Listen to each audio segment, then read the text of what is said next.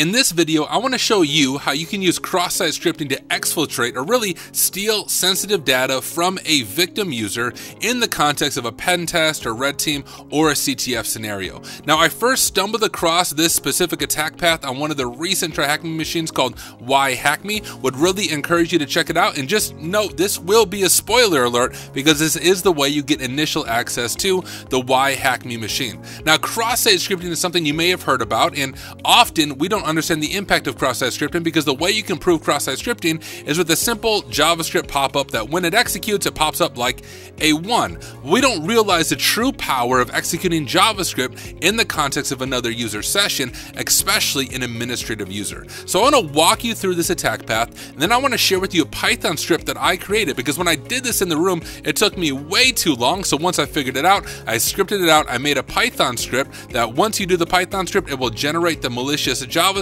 and you'll be well on your way to executing this attack. Let me show you my very beautiful diagram I made. Now, to be very clear, I don't normally make diagrams. Matter of fact, I've never made a diagram, I don't think, up until this point. So I put this diagram together, and I want to walk you through this because I know it can be a little bit confusing. So here we are. This is us, right? Black hoodie. I don't have a mask on, but black hoodie. I have my black hoodie on. We are the hacker. We are the attacker. And what we are doing in the context of this is we are setting our username to a JavaScript payload because the web app we're going to look at does not correctly encode the JavaScript, so we're able to execute JavaScript via our username. And that's going to be our JavaScript payload. And I'll show that to you once we actually get there. But we're going to do our JavaScript payload as our username, and it's going to be stored right here on the web server. And that's what makes it really severe because it's stored cross-site scripting as opposed to reflected cross-site scripting. When it's reflected, often you need to get a user to go to a specific URL. When they go to the URL, the JavaScript is executed. With stored cross-site scripting, the payload itself is actually stored, hence the name, on the web server, and any user who visits that page, the JavaScript will be executed in the context of their session, and you can attack any user who visits that page. So we are going to send our JavaScript payload so it's stored on the web server. And then we have our sweet admin user over here. And when our admin user goes to the web server to look at the comments, our JavaScript is going to execute. So that payload is going to be sent over to our admin user. Now, JavaScript is powerful because with JavaScript, you can basically do anything the victim user can do with JavaScript on the client side. So if it's a web application, whether it's changing passwords, updating emails, if you can get the right payload, then when that user goes to it, that is going to execute. So in this example, our admin user is going to go to the web server and the JavaScript payload is going to hit him. It's going to execute. And when it executes, it's going to cause our admin user, without them even knowing it, and I'll show this to you, without them even knowing it, they won't see anything, but without them knowing it, it's going to do a GET request to a secret file. Now, this could be anything that only the admin has access to that our attacker does not have access to. Now, in the context of this scenario, our secret file is a file only accessible from the local host, which means us as the attacker, we cannot hit this file. It is only accessible to the admin user. So we can't just do a GET request for this. It will fail. It'll be forbidden. So we can't do it. But our admin user has access to this file. This could be credentials, it could be sensitive information, whatever it is. In this scenario, it is credentials for SSH access that we don't have access to. But if we create the right payload, our admin user, when he visits the website, when he sees the comments, will execute the JavaScript. They will do a GET request to get the file content, and then they will send the file to us, all without them knowing it. And then we have just exfiltrated sensitive data from our victim user. Let me show you how this works in practice. So I created a script right here, cross-site scripting extract.py, and I do want to walk you through a little bit about what's going on here. Here is our JavaScript template, and this is what I initially created before I turn it into a Python script. But you can see what we're doing right here is we're setting a variable, a constant variable called path.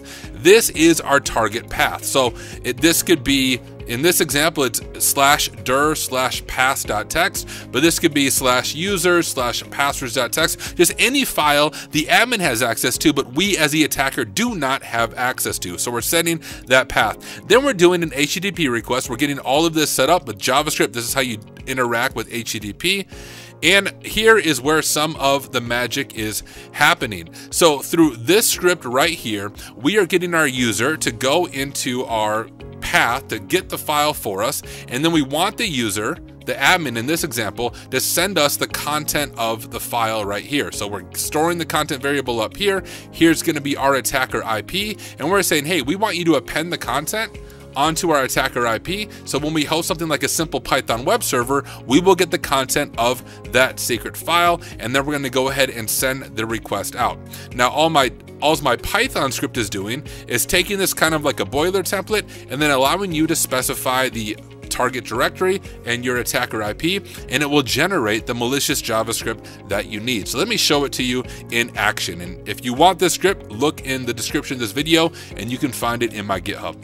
If we do Python/H for help, we have some examples of how to use this. So we have to do -D, specify our target directory, and -EI to give our attacker IP. And here it is. A script will generate a malicious JavaScript file. When this is used in a cross-site scripting attack, it will cause the victim to navigate to the target directory and send the content to the attacker. That is us. This is useful if the victim is an admin or privileged user with access to sensitive information.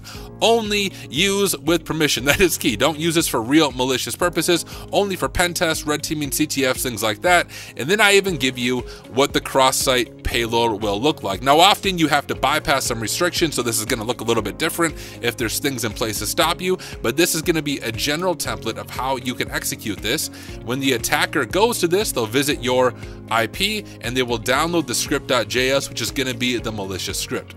Now, in this example, my IP is right here, 10.13.4.234, and I know that our path is /dir/pass.text because based on the CTF, that is where some credentials are being stored, but only accessible to the local host. So let me actually show you what happens if I try to access it myself. Here is our blog, and the first hint that we should see it might be vulnerable to cross-site scripting is this comment: hey people, I'll be monitoring your comments, so please be safe in email. So we know our admin is regularly looking at the comments. So if we can somehow get cross-site scripting to execute in the comments, we are able to attack the admin. Now, if we go here, copy this, go here, and we'll do dir pass.text because these are where the credentials are at, you will see it will not succeed. Forbidden. We cannot access this resource. We are not accessing it from localhost. We do not have admin permissions, but we want to get the admin to visit that. So let's go back to our terminal and let's go ahead and give our script a shot. So we'll do this right here, and we want to specify our directory. So dir pass.text and then our IP 10.13.4.234. There we go. JavaScript code has been written to script.js. So if we ls, we can cat script.js, and there is our payload with everything needed for it to work. Now, the thing that we need to do is set up a simple Python web server. But first, let's just remember what is the context of our payload. So here is our payload. So let's go ahead and just copy this, and we can open up our notes, and we'll just drop this in here, and we'll fill out this information so we have our payload ready. There we go. Now back over to here, we have our script.js. So right now we can do a sudo python 3 and host a simple web server so that we are serving out our script.js and we can receive GET requests.